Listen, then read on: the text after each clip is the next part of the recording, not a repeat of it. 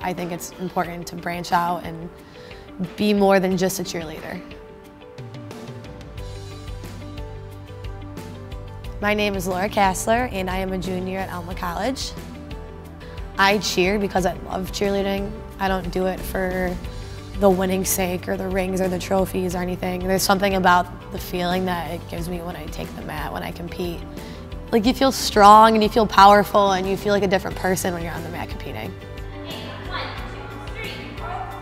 It's given me time management. It's taught me how to balance more things than just cheerleading, because you come to college and yes, being on a college sport is amazing, but I think it's about more than just that, and you want to be able to do different things alongside with that.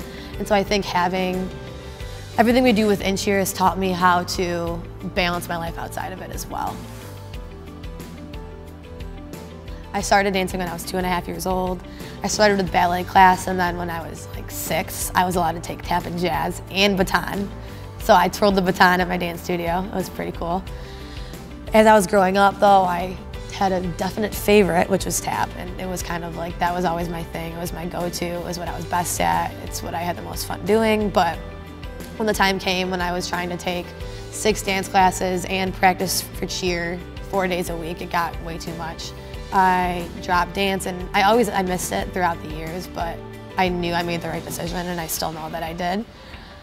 But I always was like, when I had the chance to like tap around my house, or when I had the chance to join the marching band and twirl the baton, I took that opportunity in a heartbeat.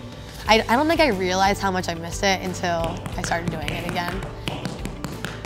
Tap is something that I can definitely see myself pursuing beyond my time here at Alma. I mean, I know there's opportunities here that I can still continue, but I think when the difference between tap and cheer is both cheer and tap are very mental things, but tap is mental in a different way, and I think that's something that I can keep doing far beyond my time I can physically cheer.